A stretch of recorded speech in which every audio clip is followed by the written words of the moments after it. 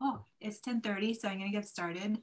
Welcome everyone to this session called Introduction to Rubin, where we're going to go over all the systems and the jargon and the acronyms that'll help you sort of get oriented for the week ahead, especially if you are new to Rubin. So the first thing we're going to do is go over some of the friendly reminders. The first one of which is that we do have a code of conduct. And if you do witness or experience any forms of bullying, harassment, or aggression, you can find the code of conduct in the PCW website. And when you go to it, you'll find instructions on who to contact to help you and to report what you have experienced. So that is there for you. Other reminders are that all the talks in this workshop are recorded unless otherwise requested. All the videos will be posted the next day. As we go, we'll be taking questions either through the Zoom chat or via the Slack channel for this session. So you can post your questions in either place, and on the Slack channel, if someone posts a question that you have the same question or you really like that question, give it a little emoji or something, and that helps our Slack monitors to prioritize the questions as we go. So you have those opportunities open to you as well. Today's session is going to be very fast and furious. A lot of information coming at you really quick. By design, we wanted to really sort of open it up and get you all this. These slides are available on the session webpage for you to use as a resource afterwards or during. So go ahead, you can go to the session webpage, like in the PCW webpage, and grab these slides if you want. We're going to start by covering some of the communication methods and then go over what happens during the project and community workshop and how our virtual one is a bit different from our in-person one. And we're going to cover all of the major Rubin Observatory systems and all the jargon that they use to get you oriented. And then finally, we'll end with an overview of the science collaboration. So we're really sort of touching on the surface of a lot of different aspects of Rubin Observatory. We're going to have a lot of different speakers today as well. I'm Melissa Graham, and I work for Rubin Observatory at the University of Washington in Seattle. I'll be your co-chair today along with Jim Annis. You'll see Jim especially in the Slack, and he's waving at you there to get your questions answered as we go. And we have a lot of other speakers that represent a broad range of Rubin Observatory departments to speak to you today as well. And in that, let's get started. First up is communications and Rampal. Yeah, hi everyone. You've probably heard from me earlier and you've been bombarded by emails from me, but I'm Rampal Gill, Head of Communications for Rubin Observatory for the construction project. And if you were at the plenary, then you would have heard that our name changed around December 2019. So this is really just giving you a quick overview of the various names that we do have. So now we are officially the Vera C. Rubin Observatory. We don't put the word "the" in front. We try to avoid using the word "the" in front. The survey is called Legacy Survey of Space and Time. So we got to still continue using LSST, which was a great win for us with the name change. And the telescope is called the Simone Survey Telescope, which fulfills our promise to Simone, who gave the project $20 million in the early days when we were first getting set up and started. We don't use the acronym VRO. I'm not sure if that's on the next slide, but we don't use the acronym VRO because, like I said, we're named after Vera Rubin, and we want to use the name as much as possible. We want to mention it as much as possible to highlight and to amplify her name. And we feel that VRO just doesn't achieve that for us. Shortening to Rubin is fine though. So it's actually quicker to say Rubin than it is to say VRO. So hopefully that will encourage people to use that. And we can always be contacted for clarification on how to use the name. If you're writing an article or a paper or something, please don't hesitate to reach out. Even if you've looked at the name guideline and you're thinking, hey, I still don't really get it, just get in touch with us and we'll help you out. So I think the next slide is not unusual, I guess, when you do join a new project or a community to be hit with new vocabulary and abbreviations, etc. But we do have this really good glossary that you can access you just type in a few letters and it will give you back what it has in the database. So please check it out. And if you find something's not in there, then let us know. There's also a link in the slides. It's it's gone into our template with acronyms and glossary so that you can always click on that and figure out what something is if it's being presented to you in the abbreviated form. So on the next slide, the main website is the lsst.org website. It still is. It will be updated for operations, but for now, at least for the duration of the construction project, this URL will continue working. And the links that I've tried to point to show you a wealth of information for the community. And we do try to keep it as up to date as often as possible. We don't always succeed in that. But if you go there and you know that something is badly out of date, please let us know. But otherwise, we're hoping that you can go there and get a wealth of information and help you out with what you're trying to find. On the next slide, you'll see that we use a number of channels to get information out. And here are all of our social media channels. I'll call out 3 channels in particular. One, you can always email the communications team. You will get an answer from us. If we don't know who can help you, we can put you in touch. If you don't know who can help you, we can put you in touch with anyone because we know everyone across the project. You can subscribe to our digest, which goes out approximately every 2 weeks and has a very good summary of information of what's happened or what's coming up. And then you can usually click through to get some more information. And finally, there's the community forum, which has been updated recently. It's a lot more user-friendly, has great links to various information, and is getting more and more use, and is very busy with a lot of information that is relevant to various people across the project and the community. I'll just end by letting you know that the communications team is made up of 4 people, and we work together on a multitude of projects. And so an example, putting this PCW together. But we also work on other things like media inquiries, and we're always happy to help. So like I said, if you need an answer to something, you don't know how to navigate the ecosystem, which is the Rubin Observatory, just write to communications team and we'll help you out. Thank you. Thank you, Rampal. With this next slide, I just wanted to highlight various aspects of the annual Project and Community Workshop, or PCW. One aspect that's unique about the PCW is that many of the breakout sessions that you will attend this week cover topics that were suggested by the science community. And many of those are also organized and run by community members, not by project staff. All of the sessions are open to all attendees except the anti-racism workshop, which has limited space. That's the one that's on Thursday and Friday. But all other sessions are open to everyone. This year's virtual PCW features 2 plenaries given by Rubin Project Leadership on Monday. So the last session was the first one that you were probably just in. Then there's another one on Tuesday. We have open diversity, equity, and inclusion, or DEI sessions on Monday and Wednesday. A session of contributed flash talks held in lieu of a poster session will be on Tuesday after the plenary. There are Spanish language sessions on Tuesday, Wednesday, and Thursday, a science keynote plenary on Thursday, a few fun social-oriented sessions like the lightning stories and virtual board games. Board games is on Wednesday. And the very last session on Friday is like an omnibus of single slide summaries from all of the sessions. So you can get a little summary of everything that you missed by attending the very last session on Friday. When we meet in person, the PCW typically features more technical sessions for project staff, embedded parallel workshops, a student poster session, an unconference session to discuss emergent topics and to work collaboratively. And also we usually have more social events and also a public talk when we meet in person. And so that's just, if you're new to the PCW, to give you sort of a highlight reel of what's happening now and what usually happens when we're in person. And now I just want to pause really briefly just for any questions about communications or what is happening this week at the PCW. Let me give you a second to write in the Slack or in the Zoom.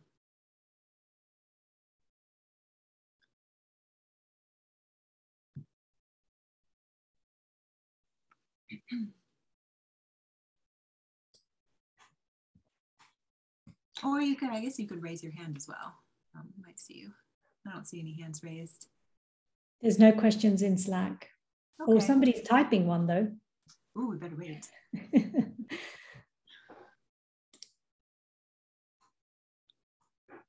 Has this course totally replaced mailing lists?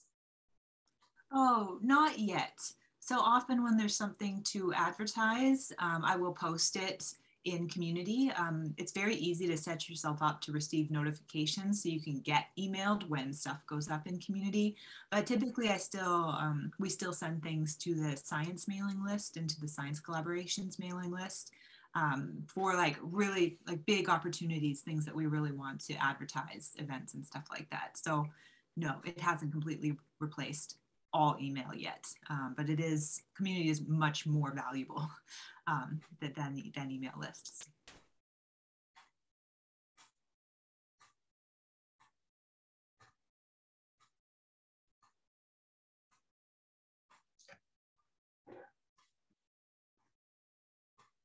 Okay, let's keep on going with our systems overview. First step, I believe, Sandrine, your first step. Thank you. Can you hear me fine? Okay, great.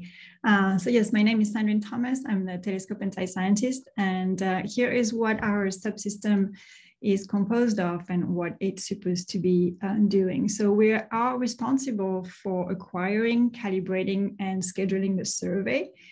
And as a result, we are responsible for the list of elements that I put on the left. So we have a structure, both located at the summit, which is most of the time the one that we're highlighting, but also we had to redo the base facility. So the one located in La Serena, and you see a little tiny picture, if Melissa can point it out in the picture.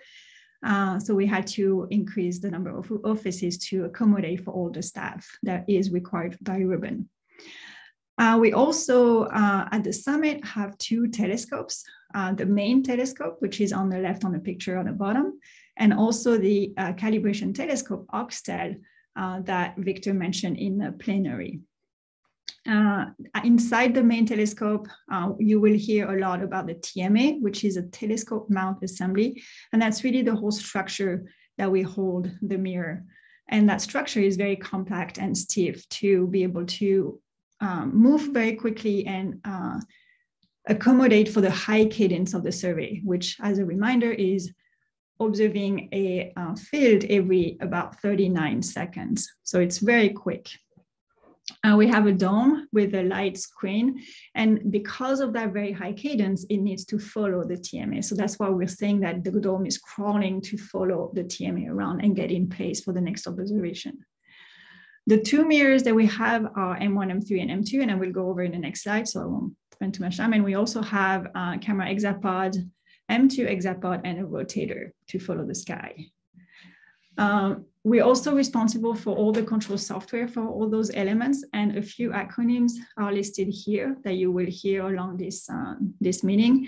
The SAL is our service abstraction layer. It's really our communication channel.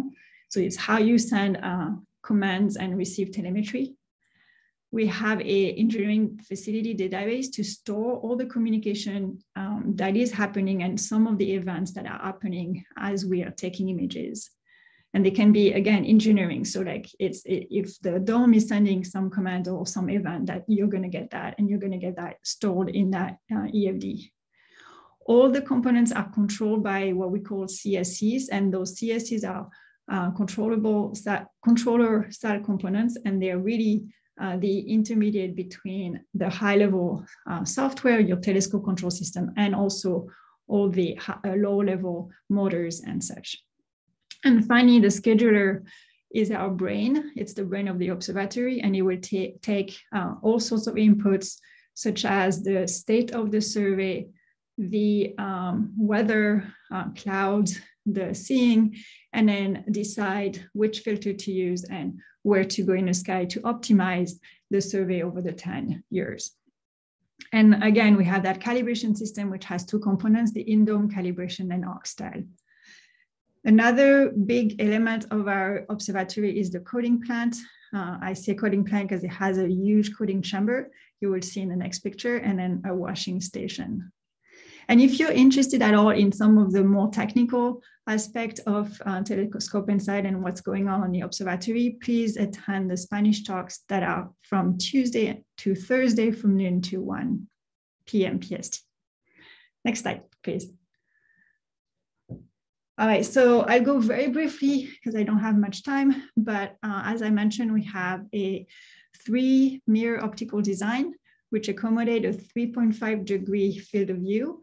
And you see a couple of pictures, if you can point Melissa in the middle, you have the M1, M3 at the bottom.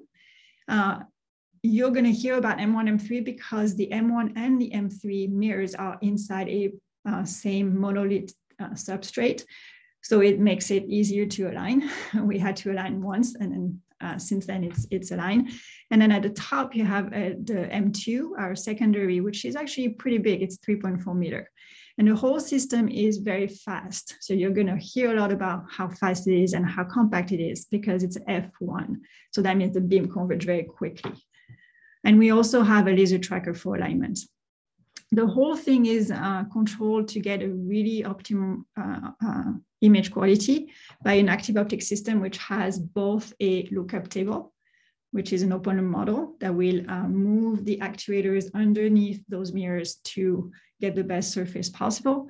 And also wavefront sensors at the corner of the camera, the LSST camera, to allow for feedback on residuals that you might have.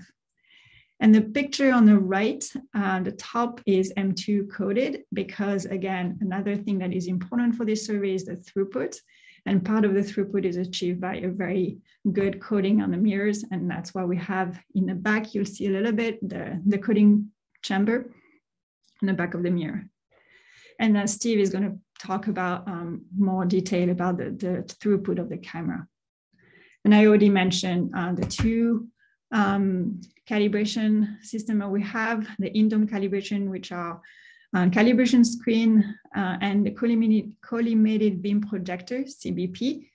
You can ask me if you want to know more about the second one, and then Oxtel to measure the astrometric transmission. Next slide. So very briefly, this is not technically telescope and sight, but as we're moving ahead, all subsystems are merging into SITCOM that Victor presented, the system integration and commissioning. And I wanted to show this because a lot of the time we talk about this level 3 software integration, and this is really to look at all the systems that are located on what we call the level 3, which is the maintenance level. And you see the picture on the left on the bottom. And we have most of the components that will be put on a TMA when the TMA is done. And we're trying to do a lot of communication test between all those components to get ahead. The other part that I wanted to mention here is ComCam, and you've heard about it from Victor. ComCam is a commissioning camera. It's a smaller version of the LSST cam. It has a lot of similarity with the main camera, but it's only one raft, which is 9 CCDs. And we're using that at first to understand and to test a lot of the pipeline as well. And then I think that's pretty much it. You can read through the rest of what SITCOM will do. And also there's a lot of related talk, one happening right now at the same time, and then a couple more tomorrow, today and tomorrow. And I think I'm done. Thank you. Okay, shall I continue, Melissa? Yes. So I'm Steve Ritz. I'm the camera project scientist. Very happy to be here with you. Happy that you're here and looking forward to continuing interacting with you. First thing to tell you about the camera is, unlike other observatories, possibly where there's a telescope and then instruments that are put on the telescope, from the beginning, this observatory was an integrated single system. Now, we do have subsystems because we have to build stuff, but we work hard to try to avoid siloing, and we try to have excellent communication because the control of systematics is so important for the science that we all want to do. So when you hear camera and the data from the camera, you can't see my cursor, I just realized, but if you look at the Science Raft Tower, one of those towers is in ComCam. That's here just a little further up. Sorry, I was imagining up here just next to the camera above the chain. Yeah, so if you see cryostat, then there's a call out to the cryostat. And the sensors are in the cryostat on these rafts, where the rafts are an array, a 3x3 array of these sensors. And that's kind of the heart of the camera. There are 189 of these 4K by 4K CCDs, and they're segmented into 16 parallel readout chains, sometimes called segments or amplifiers. And so that means that this is basically 3,000 pretty great 1 megapixel astronomical cameras all read out together. Just to give you a sense, to view one image at full resolution would take about 384K TVs. And so there are 21 of those science rafts, plus the 4 corner rafts, appropriately named because they're in the corner of the focal plane, where there are, among other things, the wavefront sensors that give information to the telescope and sight system, as you heard from Sandrine. But there's so much more to the camera. As you saw in Sandrine's slides, there are 3 refractive optics, 3 lenses. At the very front here on the lower left, you see the L1, L2 assembly. That's about over a 5-foot diameter entry lens. And then light continues on through past filter, which is a pretty big object. And there are 5 filters on board that can be changed at any time in about 2 minutes. And there's a 6th filter that's off board that's changed during the day. So there are 6 filters covering the full optical, really kind of UV to near infrared spectrum and shutter. And there's an entry window to the cryostat, which is in vacuum, and that's the 3rd lens. All of those optics also have excellent anti-reflective coatings for great throughput. Each one of the pixels, the plate scale is 0.2 arc seconds on a side. They're physically 10 microns. Feature size, 10 microns by 10 microns wide, 100 microns thick or deep, to have good efficiency for collecting the longest wavelength light. And as you heard, that is there. Those 3 gigapixels for the camera are there to image this 10 square degree field of view at a resolution commensurate with how well the light pool from a point far away focuses onto the focal plane. Next slide, please. Oh, one thing I forgot to mention at the bottom in yellow, I added our overview paper, which isn't just the camera. It's all the stuff you're hearing about here. And since I made this slide, it may be good to put up at the very front, but this is a great place to look to see why it is the whole observatory has the design it does, what were the trades, what are the particularly great features it has to connect to the science. So I recommend that paper very highly. Next slide, and I'll accelerate. All of these different pieces are actually already built, and they are sitting at SLAC being integrated together. SLAC is a particle physics and basic energy sciences laboratory operated by the DOE at Stanford, and it's a great place for integrating hardware. In fact, the camera is a project that is led and managed from SLAC, and you see pictures of each of the pieces that are there. Each one of these things is really impressive. It was really hard to make, and is the work of hundreds of people over much more than a decade. A very cool thing on the right in the middle is the gigapixel focal plane that's complete, that's sitting there. We're very, very happy about that. That all got integrated just before the pandemic hit. There are 2 types of sensors. Each raft is of only 1 type of sensor, but there are 13 of the 21 rafts are from sensors from one vendor, E2V, and the other 8 are from a different vendor, ITL. They have slightly different quantum efficiency curves, but overall their sensitivity is pretty similar. The ITL sensors are slightly noisier, but the E2V sensors have their own intriguing characteristics. Great news is we just got our 6th and final filter, the hardest one to make, the U-band filter. You saw a picture in Victor's slides on the lower left. You see the transmission curves from all 6 filters. They exist, they're verified. The as-built performance characteristics related to throughput are included in the Rubin System Engineering repository. And we're just really happy all this stuff is here. There've been a lot of challenges. You heard the refrigeration system, particularly the cold system that keeps the electronics cold, has been a continuing challenge. Just working during the pandemic has been really hard, and it's amazing actually how much progress continues to be made. Next slide. Last slide. So look ahead. You heard the word electro-optical testing earlier. That is where we throw light at the focal plane and look very carefully at the instrument signatures and characteristics that could possibly have an impact on science and where we optimize the readout. That'll take about 6 more weeks. It was interrupted again by COVID. And that should be happening several weeks from now. And then the cryostat will be, the entry window that's flat, that's on now, will be replaced by the actual L3 lens by November. We then integrate the cryostat with the camera body and that big L1, L2 lens, complete by February.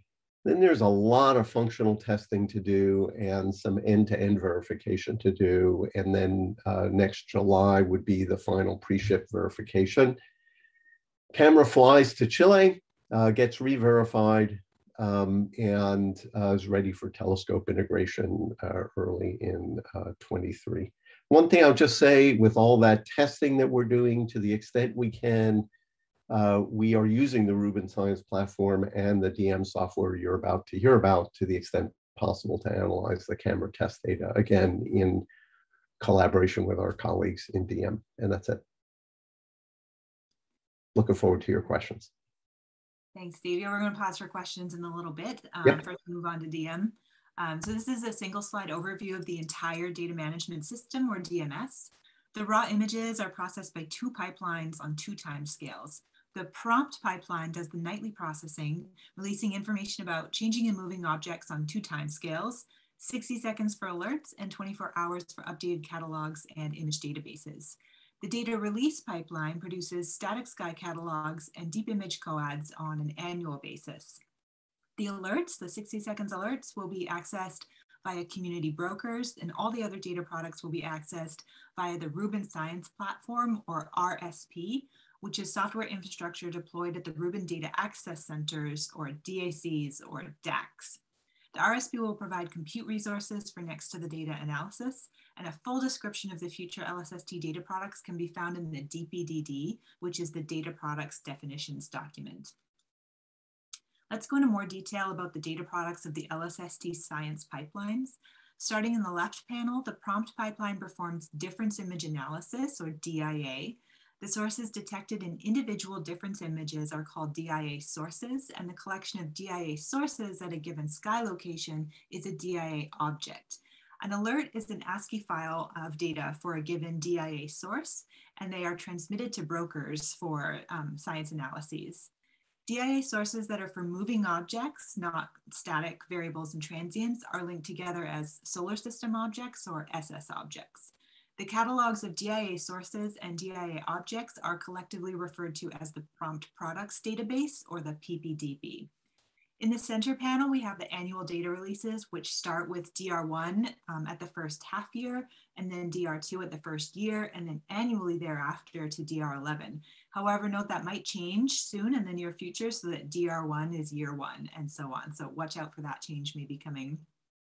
A standard visit refers to a 30-second image in a given filter, and the term CalX refers to a single CCD of a processed visit image, or a PVI. And the term COAD refers to a deep stack of visits. The all-sky co-added image produced by the data release pipeline is divided into tracts, which are divided into patches, where a single patch is about the same size as a calyx. The data release pipeline produces 3 main catalogs. The source catalog has detections in all single images. Objects are the collections of sources at a given sky location. And the force source catalog contains force photometry from single images at the locations of all the sources ever detected in any image or any coad. In the right panel, we introduce the term user-generated data products, which refers to the results of any processing or reprocessing done by the science community. This might include, for example, images stacked with novel algorithms or value-added catalog data products. As Rubin transitions from construction to operations, all systems undergo a commissioning phase, and data previews are an integral part of commissioning the data management system. The first, called Data Preview 0 or DP0, has already begun with the release of simulated LSST-like data in an early version of the Rubin Science platform, but just to a small cohort of users for now.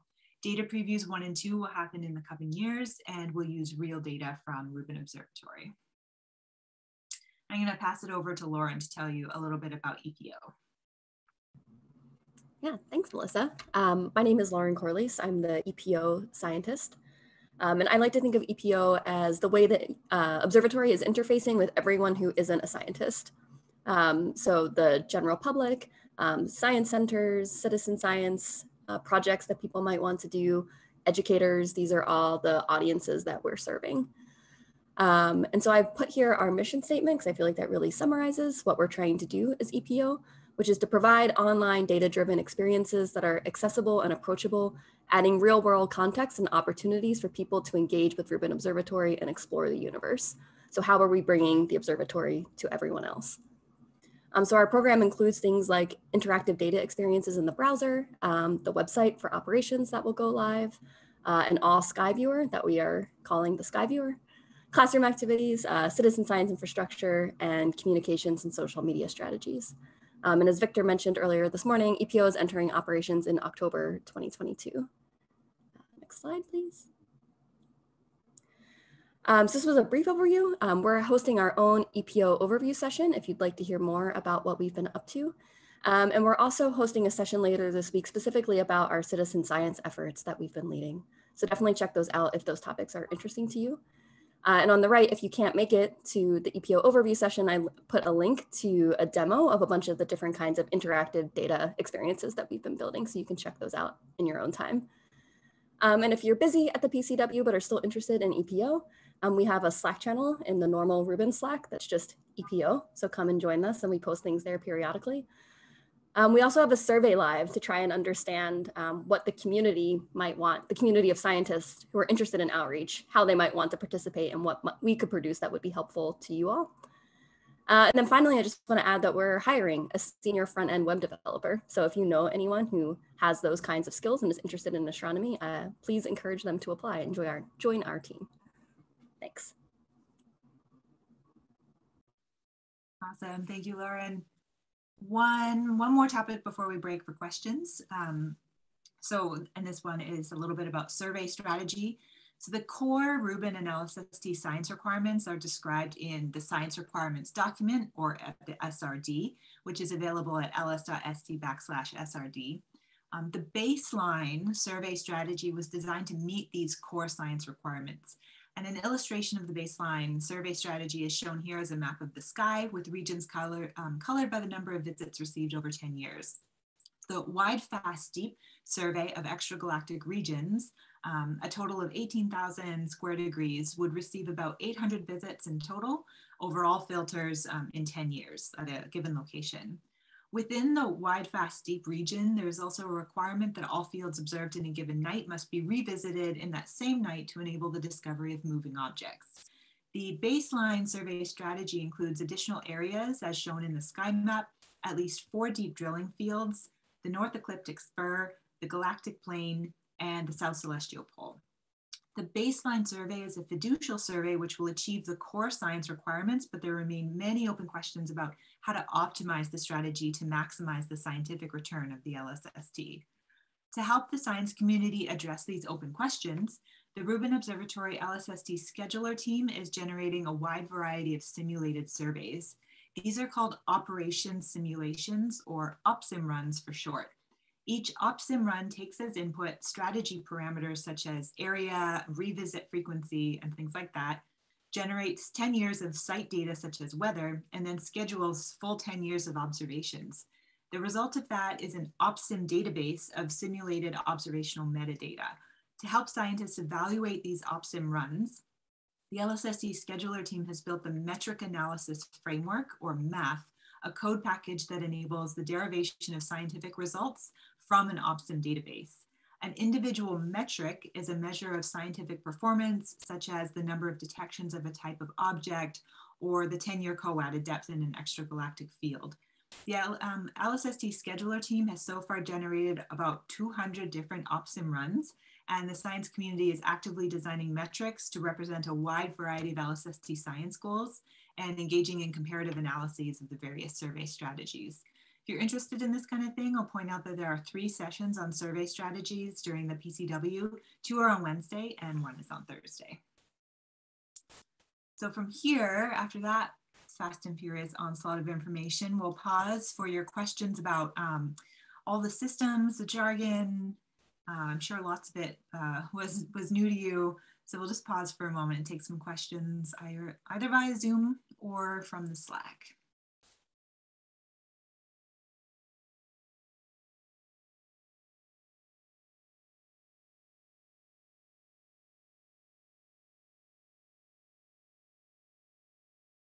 Perhaps your minds are thoroughly boggled and you have questions about everything. We'll just wait another minute. And I can't see the Slack, so if there's questions. There is Slack. Great. Sorry, Jim, did you? Okay, I'll go ahead. Are there sources of background for Rubin that are common to all different analyses? Interesting. Sources of background, I mean, like sky background in the images? Is that a question for Steve, maybe? You mean sky noise, or do you mean something else? If you could just help us out a little bit. Oh, yeah, sorry. Sorry, I was going to say, Chris, please feel free to unmute and ask your question. Yeah, can you hear me? Yeah, that's what things that are not signal. I'm not in astronomy, so until recently, so that's why I'm wondering. Well, let's see. For sky noise or sky background, they're real photons, and we love all photons. So I wouldn't call those are not. It depends on the science you're interested in, and those are band dependent, or that level is band dependent, with the U band having the lowest sky noise background. There are, I don't, maybe the other aspect that might interest you, I'm not sure, is that there are secondary particles from high energy cosmic ray air showers that will go through the silicon and deposit energy, and we think we're pretty good at identifying those and removing those. Those are the 2 aspects I can think of for your question, but maybe others have some other thoughts. Jim? So from an astronomy point of view, there's the sky, which is bright, and there are stars and galaxies which are brighter than sky, but most of the things I'm interested in are fainter than the sky, so you have to remove the sky. When you start reaching galactic dust, which can be both absorbent and emissive, it's bright enough to see, you have to worry about them. The wings of stars are bright enough to disturb faint galaxies near stars. It's a real rat's nest or scientific research project, understand. And I'll point you at the low surface brightness session later today to really see what people are doing on that. If I could just add, by wings, I think you mean the tails of the point spread function, which means how the light from a point source far away actually falls onto the focal plane itself. Awesome, thanks. Yeah, the point out to the low surface brightness session is probably very relevant here. So thanks for making that connection. At this point, we're gonna move on, and we're gonna have Fed tell you all about the LSSD science collaborations. You ready? Yes, I am. I've loved hearing the doggos in the background of all the speakers. I'm kind of hoping that my dog chimes in now.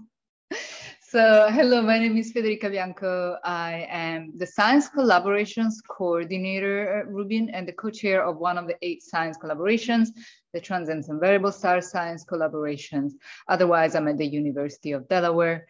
I'm the science collaborations. One thing that you have not heard yet throughout all the talks that you've heard so far is anything about a science team of Rubin. So if you're accustomed to prior synoptic surveys and large surveys, you probably think of maybe SDSS.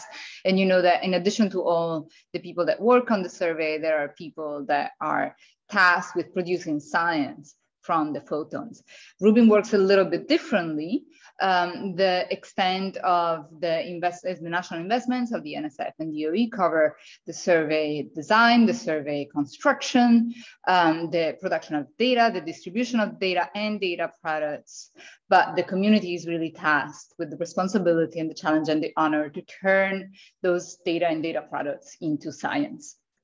So the community has self-organized several years back into 8 science collaborations.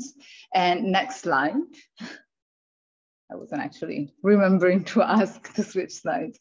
And so one peculiar aspect of the survey is that unlike most surveys, Rubin really is designed to do everything that can be done with a really exciting, broad, deep, excellent quality series of images of the sky that extend over 10 years, from near-Earth objects all the way to the most distant cosmological objects.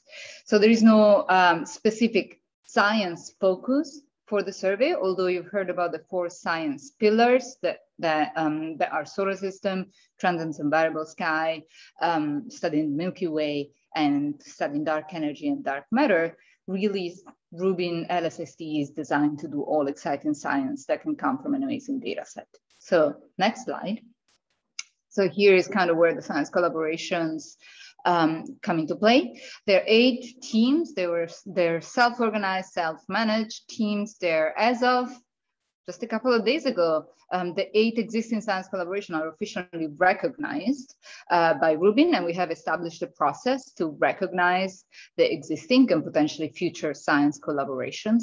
These groups are divided by science expertise and science interests into active galactic nuclei, dark energy, transient and variable stars science collaboration, stars Milky Way local volume science collaboration, strong lensing science collaboration, galaxy science collaboration, and solar system science collaboration. And last but not least, slightly different because it's a methodological group rather than domain focus group, informatic and statistics science collaborations. Next slide, please. The science collaboration include over 1,500 members. I think maybe now closer to 2,000. They have members across 6 continents. Over 20 countries are represented. Next slide, please. And so the science collaboration are essentially collaborative, where we prepare for LSSD. That means we make sure that the background science and observations are in place so that we can make the best out of the LSSD survey. We provide expert advice and analysis to Rubin as needed, as we're called on to do that based on our experience and expertise. We train, we educate, we engage the scientific community inside of the science collaboration. We fundraise for our own team and for our own projects. We develop and implement research inclusion practices. We had a recent shift of our focus towards inclusions. I'll mention a couple of things in a second about that. And we also collaborate on software development to turn the LSSD data into science. And this includes working with the in-kind contribution teams that have proposed in-kind contribution to acquire data rights to Rubin. Essentially, the members of the science collaboration enjoy a supportive and collaborative environment to get ready for Rubin and figure out what we can do with the amazing Rubin data set. Next slide. I'm just going to give you a couple of examples of things that we do. We very often have groups of meetings of the individual science collaborations. We had meetings across the United States, and we had several meetings in Europe as well in most recent years. These meetings, of course, have been mostly remotely in the last couple of years. So I'm using pictures that are slightly old now to show you the actual in-person meeting back when those things were possible. We also have meetings of joint science collaborations. We recently organized the Rubin LSST metric hackathon that was for all science collaborations, for example. Next slide, please. I'm going to highlight a couple of programs. There is a DP0 New Friends program that the Science Club, oh, I had a cute icon that got overwritten by a big X. Sorry about that. The Science Collaboration members are available to become new friends of people that are new to Rubin and are entering Rubin through the DP0, the opportunity of the DP0. So this is just a facilitated partnerships so that people that are new to Rubin and the Rubin ecosystem can have a point of reference from somebody who having been in the science collaboration for a while, understands how the science collaborations work, and can also point people new to Rubin to the best people inside of the Rubin project to answer their questions. We hope that this will develop into collaborations as well. So we will facilitate the partnering of newcomers with experienced science collaboration members by trying to match you on a scientific and interest basis. And the program is facilitated by the community engagement team. Next slide. I want to highlight that, as I mentioned, we do fundraise for our team, we fundraise for Rubin LSST Science in general, and we have new and exciting opportunities. We will announce at the plenary on Wednesday a new program that is sponsored by the Hayes and Simons Foundation, a small grants program for members of 3 of the 8 science collaborations, and also that should enable partnering with people from minority serving institutes and institutes that are enjoying lesser resources for cutting edge science, so as to level the playing field and enable really Rubin to be accessible to everybody, Rubin science to be accessible to everybody. And I think that is more or less all I thought that I would tell you. Please do come to the plenary on Wednesday morning. You will hear from me about in some more detail about some of these programs. You will also hear from the chairs of or representative of each one of the 8 science collaboration, what each science collaboration is doing and what they're focusing on.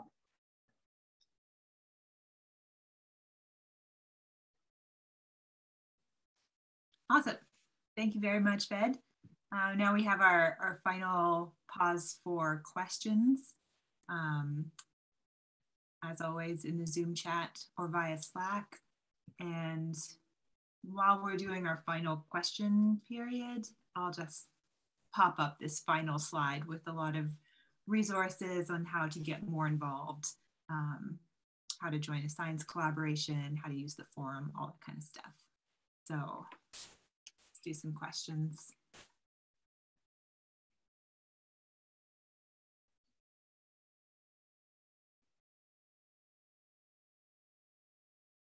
And if you don't want to ask a question publicly, you can feel absolutely free just to Zoom chat just to me, and I will read your question out.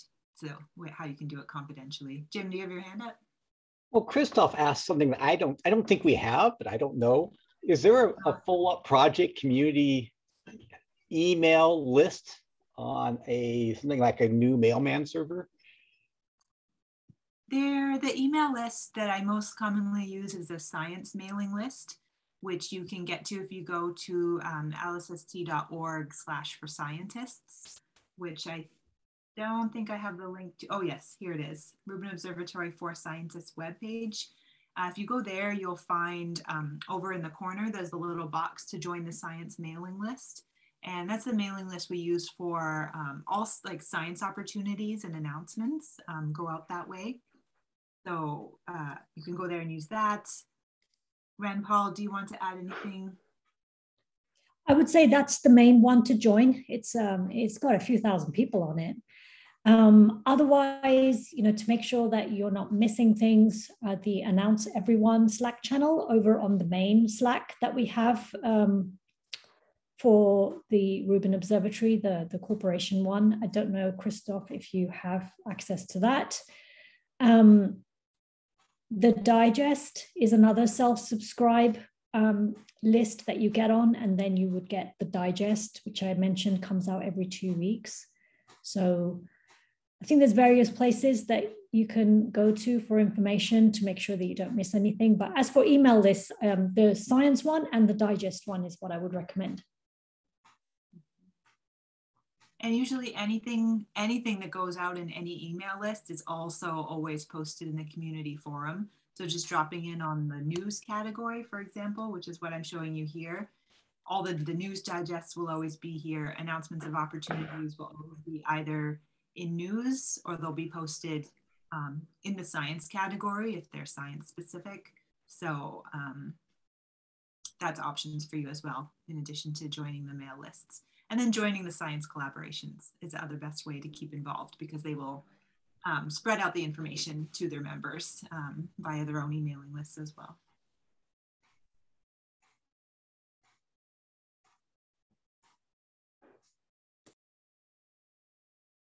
Well, it looks like we have some Zoom questions. Are the slides being saved anywhere? Yes, the slides are already on the session webpage. So in the project and community workshop page, if you go to agenda like I'm doing here, and there's a web page for every individual session. And in that web page for the individual session, you got like the abstract and stuff, but then any slides that we use will be posted down here as well. So you can get those slides now. A question, I think, for Fed. Will collaborations incorporate other disciplines such as international law of outer space?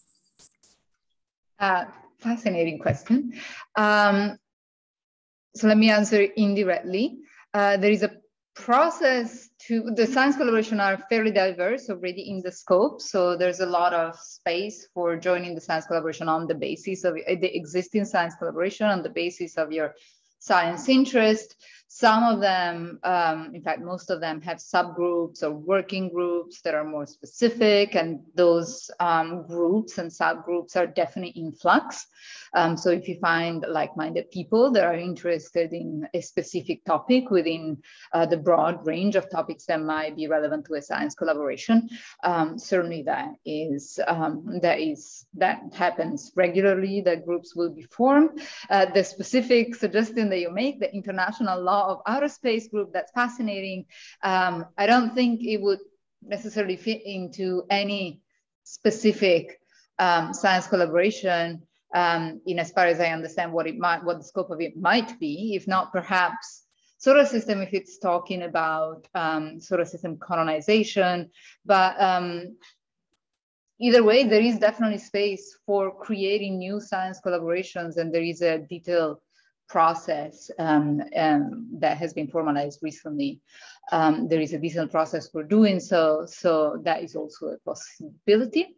I'm not sure I really got the question right, so I'm happy to try and answer it better if I can. Yeah, and follow-ups and clarifications in the Zoom chat are good too.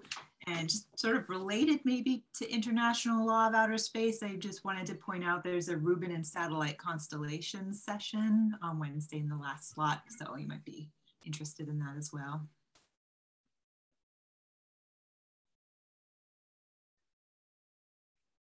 And just for the record, the science collaboration have a history of participation from people that are very involved in space ethics, topics. For example, Lucian Walker-Weiss was the former coordinator of the science collaboration, and she's the founder of a space ethics organization.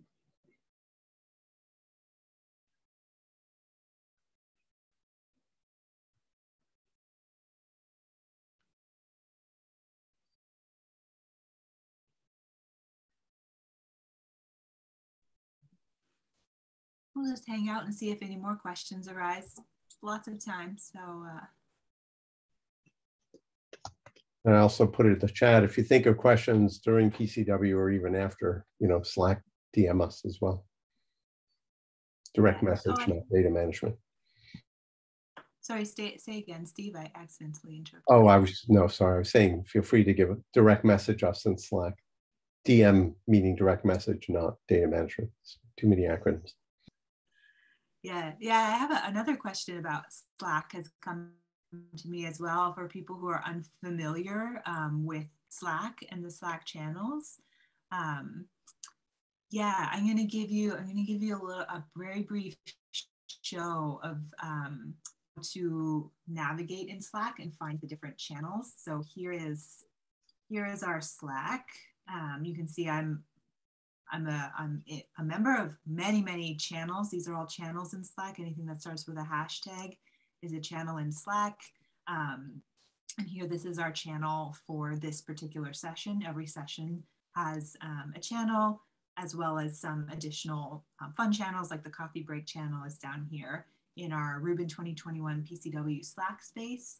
But you are not automatically joined to every single Slack channel that we have. So if you're interested in a session and then you need to find the channel for that session, you see up here, let me make this bigger, where it says channels, a little plus sign will appear. You can browse the channels. So for example, if you are interested in attending the broker session later, you can search for channels with brokers and be like, oh, that's the slot later today about alert brokers that I wanted to attend. I should join that channel so that I can use it during the session. So you would click on that. If you weren't already in it, there'd be a little box that says join the channel, and then you could join the Slack channel like that. So that's a little intro of how to use Slack. In addition to all the channels, you can direct message people down here, and you can search for their names in the same way. So when I come here and I want to ask Steve a whole bunch of camera questions, I don't find him. And Steve, did you join the Slack? I did. I'm on it right now. Here, I don't see you. See how easy Slack is? See how great it works? Okay, so yeah, I had a telescope question instead that I wanted to message Sandrine about, and I could do that. Yeah, so that's there. You can find him if you type S-Ritz. Ah. Found you. Okay. And I find that sometimes I type directly the last name because people are likely to include the full last name. So maybe if you typed Fritz, you would have. Nope, I'm wrong. Never mind. Yeah, usually this works a little better. That is so weird. I did not know that. I can change my name if you like. Yeah. If you don't set yourself up when you join the first time, it just takes the first bit of your email address, I think, and it is really hard to find people. Yes. Melissa, can I point out that I saw that this particular Slack allows you to put your preferred pronouns, and that's always a great idea, especially normalizing the use of pronouns is definitely encouraged. So, and this particular Slack allows you to put your own pronoun in your profile, and add a picture and all other fun things. Here we go. Pronouns added. I hadn't done it yet, so that was a good reminder.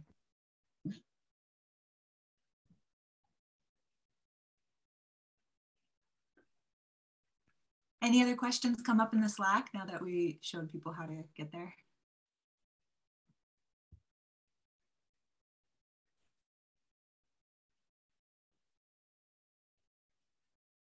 Okay, in that case, I want to thank all the speakers, Fed, Lauren, Steve, Sandrine, Rampal, Jim, thanks for co-chairing with me, and thanks to everyone for being here. Enjoy the rest of the PCW. I'm going to hang out here in case there's any, some final last minute questions, but otherwise, have a great coffee break. Thank you. Bye-bye. Thanks for organizing. Thank you.